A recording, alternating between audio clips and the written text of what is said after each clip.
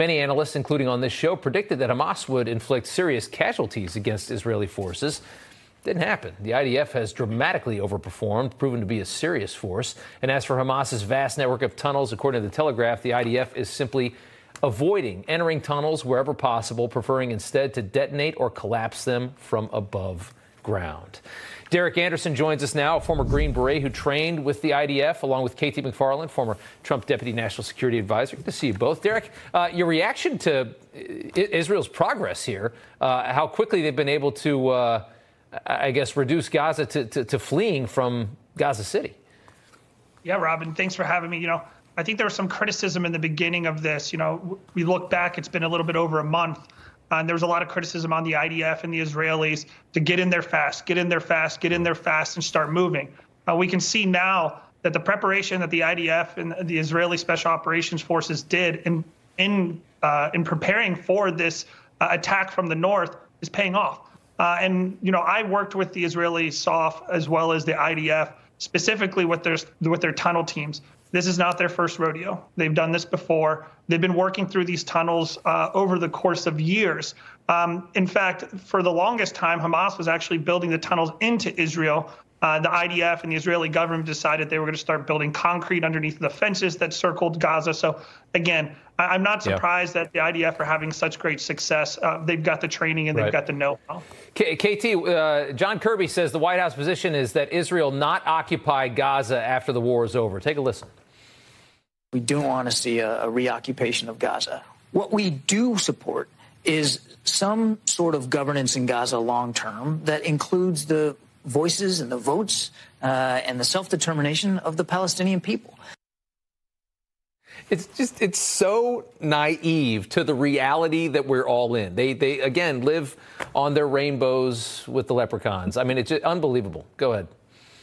Look, the Israelis don't want to occupy Gaza. They want to eliminate Hamas. They want to completely destroy Hamas. And then they want to figure out some way to prevent the other, whatever is left of the radical movements in either the east or the west or the north of Israel from coming back and attacking Israel. But, the Israelis, they don't want to run Gaza. Nobody wants to run Gaza. They just want to destroy Hamas. And then somebody's got to figure out a solution, probably a solution that's done in the region. In other words, the other Arab countries stepping forth to do some kind of management of the post-Gaza, post-Hamas Gaza. But the thing that worries me is, the Israelis have been terrific.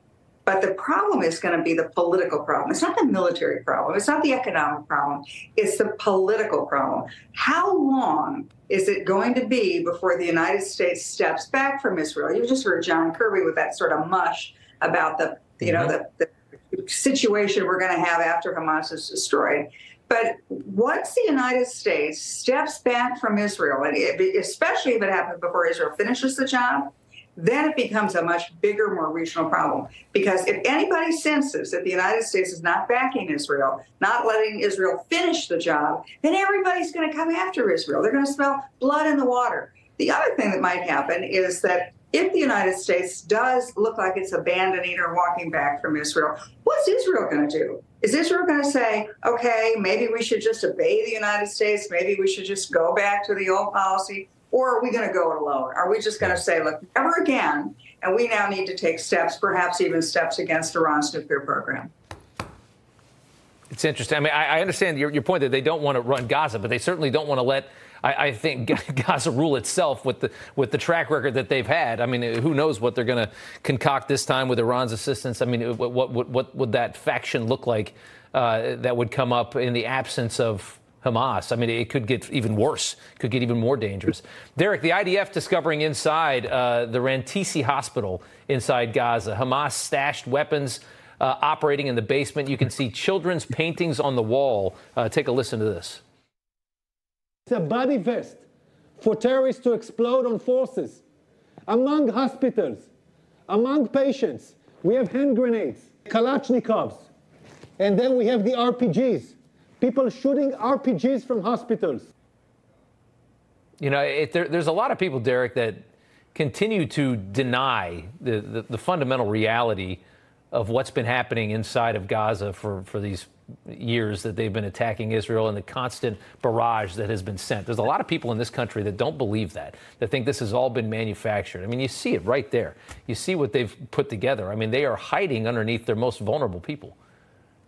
Yeah, Rob, when I was training with the IDF, probably about 6 or 7 years ago, I distinctly remember I went down to the southern portion of Israel when we were looking into Gaza, and they brought out a map and they showed me different locations where tunnels were beginning, tunnels were ending. And I didn't really understand it until they actually gave me the perspective of those tunnels and those buildings were UN buildings, or at least they had the painted UN symbol on the side. There were hospitals, there were schools, there were things like that. This is something Hamas has been doing. And we've seen recently, there's been some interesting ISR footage, essentially, the drones overhead footage showing the hospital, specifically showing that there's been RPG fire and small arms fire coming from these hospitals. Right. And then at the same time, what we're seeing is civilians fleeing the hospital, Hamas terrorists integrating themselves within there, and then going to a new building and shooting RPGs and small arms fire from the new building. Yeah. I mean, this is their tactic, Rob. They hide behind civilians as a human shield. And I mean, if you look at that picture you had just put up, Rob, you see RPGs, suicide vest, weapons, and a tree in the background that a child had drawn. KT, how concerned are you that, that as time goes on, about the loss of, I guess, Western support for Israel as this continues? I mean, does it feel to you like it seems like they're pretty close to achieving what they want to achieve in Gaza, but it seems like every day they lose a little more support? It's very hard as a decent human being to wrap your head around the idea that Hamas wants its citizens to die. It wants to see civilian casualties. It wants to see bloody women and children, because that's the only way they can survive. That's how they defeat Israel in the court of public opinion. So it's not just that they're hiding behind. They are pushing forward their own people to be slaughtered. And that's an important concept to remember, because it's really hard to wrap your head around that. And once you understand what you're doing, they've got to be eliminated. They've got to be destroyed. There should not be one Hamas fighter left in Israel, in Gaza, in anywhere. It should not be left on the planet. And that's the only way to possibly have peace in the Middle East at some point. Well said. KT, Derrick, thank you both so much. We appreciate it. Thank you. I'll bring in Wisconsin.